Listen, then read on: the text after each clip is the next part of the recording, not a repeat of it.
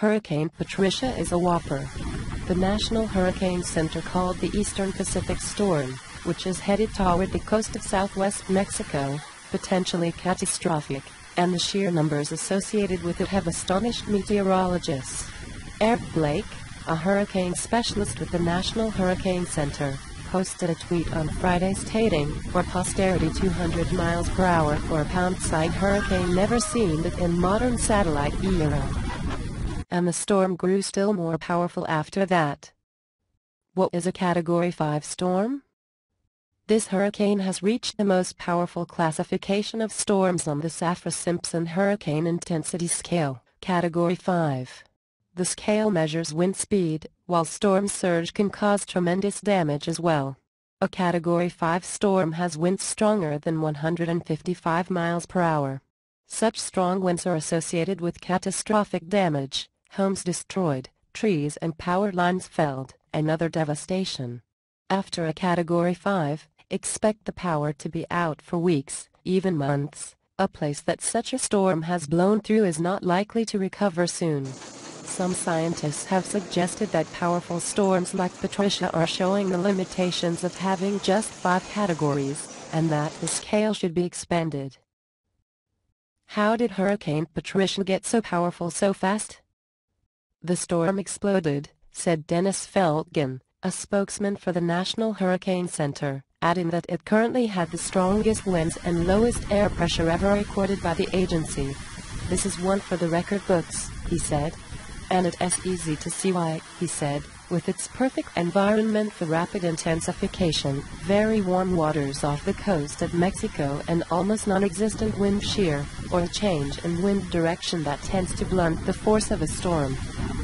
The speed of its strengthening caught many researchers by surprise," said Carrie Emanuel, a professor of atmospheric science at the Massachusetts Institute of Technology. "None of the models we use to forecast intensity, including my own, got this right," Professor Emanuel said. He suggested that the warm waters of the Pacific, which give energy to storms, might extend to much greater depths than usual, and so the storm's churning is not bringing up the cold water that often limits the intensity of such storms. "This is a big El Niño year, right? What is the connection?" El Niño is a complex climate phenomenon that brings warm water to the Pacific, and strong El Niño years tend to be active years for hurricanes in the Pacific, and tend to be lighter years for such storms in the Atlantic. And this is a very strong El Niño year. So it should come as no surprise that the conditions have favored a lot of storms we are, after all, up to the letter P, some of which are very intense.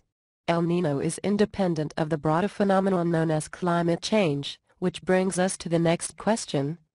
How does climate change come into play here?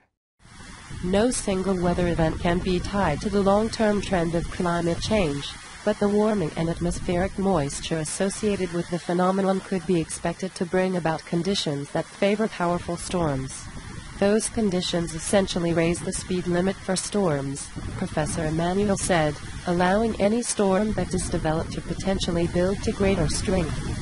Though most storms do not reach their full potential, Hurricane Patricia appears to be on track to do so. Is this really the most powerful hurricane ever? Many experts have called Patricia the strongest hurricane ever recorded.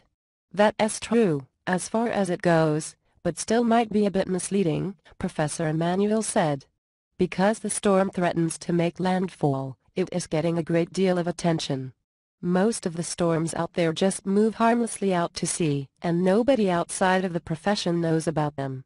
So this particular storm has been measured very carefully and accurately and up close, with instruments like drop wind sondes that simply are not used in many storms.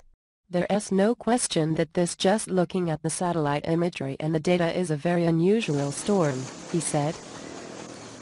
Where is the storm heading?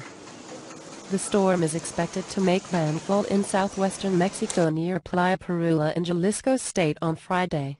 The coast is dotted with fishing villages and beach resorts, including Puerto Vallarta, a popular tourist destination. The nearest major city is Manzanillo, an important shipping port.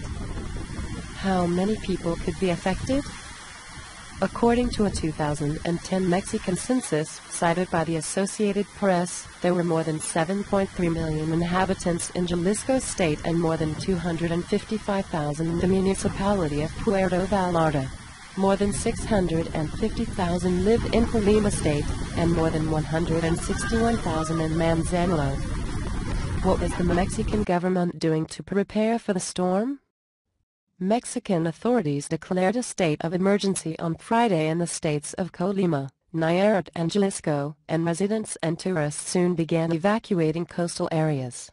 Thousands of people crowded bus terminals seeking tickets to Guadalajara and other points inland as airports were closed and roads leading away from the coast were clogged with traffic.